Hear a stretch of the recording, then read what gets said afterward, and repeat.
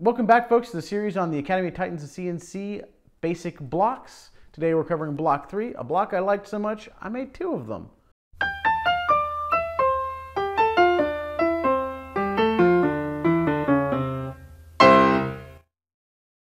Starting off here in Fusion, I'm not going to go over the CAD. It's really simple. The 3M does not have any challenges from a CAD perspective. The function of the 3M is to make yourself some soft jaws. The easiest way to do that is to go ahead and set yourself up a sketch of your soft jaws. You're going to do a sketch of the perimeter of your part, and you're going to do a sketch of 2 rectangles. Those are your soft jaws. Soft jaws are just aluminum or softened steel, and you just loft that out as a soft jaw. It's really simple. The one thing I did do with my soft jaws is, if you notice, here's this corner. I'm actually going to, instead of trying to find the center of this round object or something else, I'm going to find this corner, specifically the bottom of this, so the bottom of this platform, and then this edge and this edge. And then I know where my part is versus that. So just wanted to show that real quick. Now let's get to what you care about, the cutting video. Real quick, I'm running on a 5x video here, so I'm not this fast, and my machine's not this fast, but 5x, it's standard speeds. I kind of do that regularly. Music for us today is going to be Nat Keefe and the Bowties playing Rubens Train, and let's get started with the soft jaws.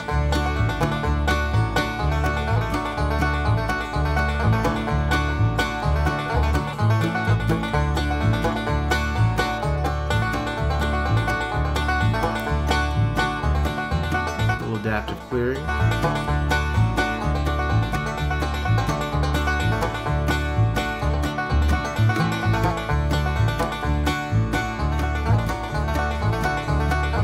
And more profile.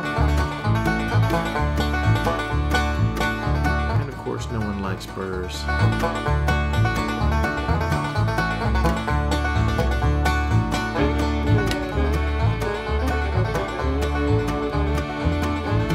That soft jaw on the 2 stations.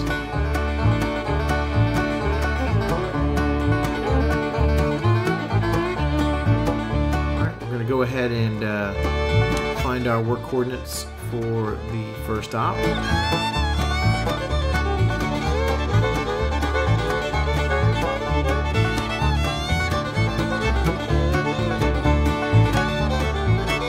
Surfacing, I'm running at 65 inches a minute there. Here we'll run at 70 inches a minute. Obviously this is 5x of that.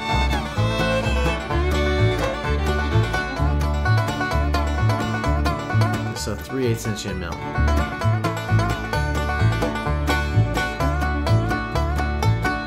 Makes quick work of that aluminum.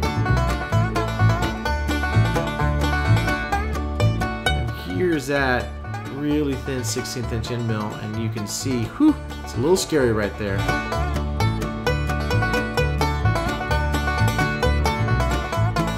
And we're going to go ahead and chamfer the edges and spot drill. I'm using that ring coolant, and it works pretty well. You'll see why I don't use it all the time here in a sec.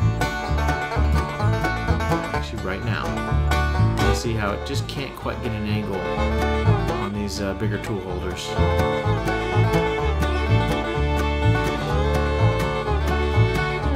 And here we're going ahead and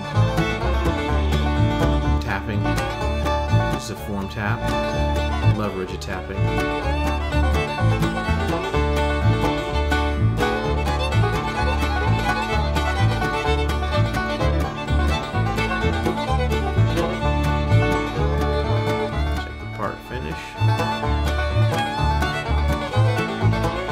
Zeroing that corner like I talked about earlier. Picking up that coordinate.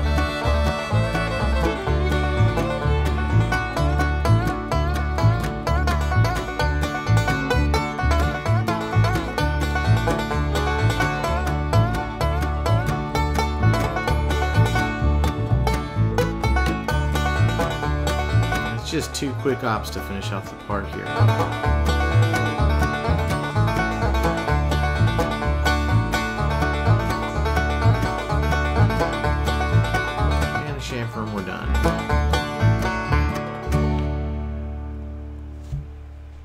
So why did I make 2 parts?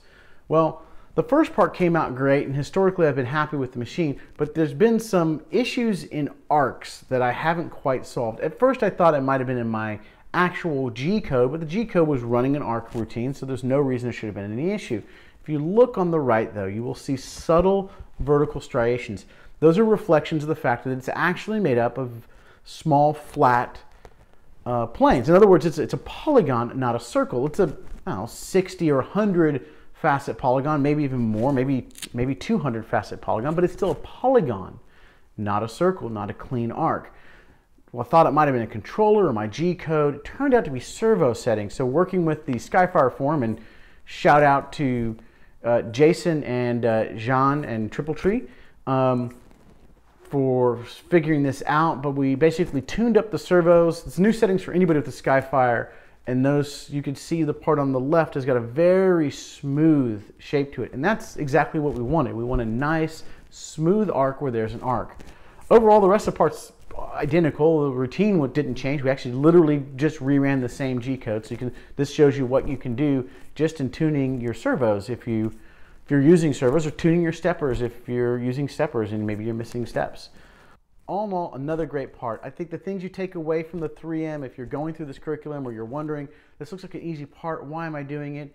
The 3M gives you a couple of things. One, that tiny 1/16 of an inch, what I would call O-ring groove, is nerve-wracking. It is nerve-wracking to take a very, very small bit and have it cut aluminum. I'm eventually going to make this in steel and titanium. I have no clue how nervous I'm going to be when that different bit touches those materials. So confidence building on making small detailed features, and then the soft jaws. Can't understate the value. Basically any shape that doesn't have 2 parallel sides, you're going to have to learn how to make soft jaws. So jumping into soft jaws right off of part number 3 is a good foundation. There are 2 other round parts in the series. I'm not sure if I'm going to go out of order and go ahead and do those parts because I have the soft jaws in place to do them, or if I'm going to stick to order, which is going to force me to learn how do I realign these soft jaws later. If you have a preference as to whether or not I should learn how to realign soft jaws later, or I should go ahead and do the round parts next, leave a comment below. I'd love to hear it. If you liked what you saw, thumbs up. If you didn't, thumbs down. And either way, go ahead and hit that subscribe and notify button. Thanks for watching.